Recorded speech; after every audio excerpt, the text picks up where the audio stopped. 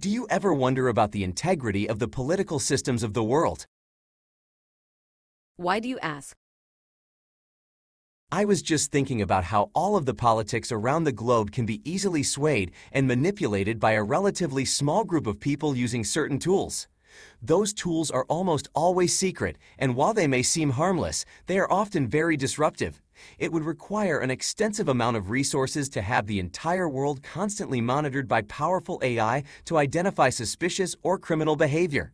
But it's possible, especially if there are a few hundred AI agencies around the world with access to some computers that no one knows about.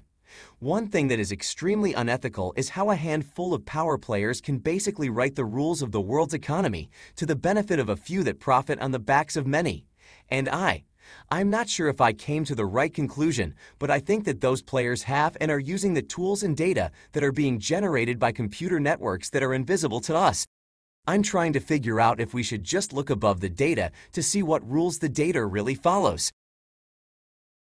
That may be possible, but it seems terribly risky.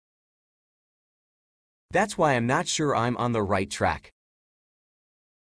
But the question is, what should we do in order to prevent that?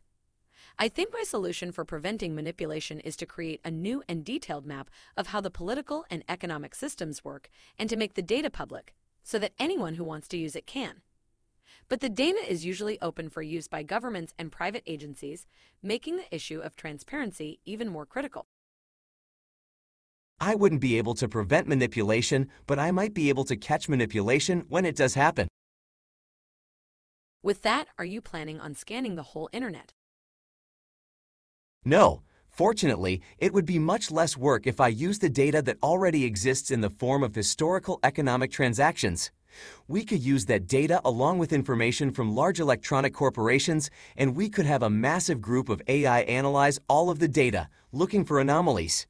My primary goal is to get the best idea of how all of the economic, political, cultural, and social systems that affect our world actually work. But if you find that they are being manipulated, then what? I'll have to think about that when I know more about the data and what rules it really follows.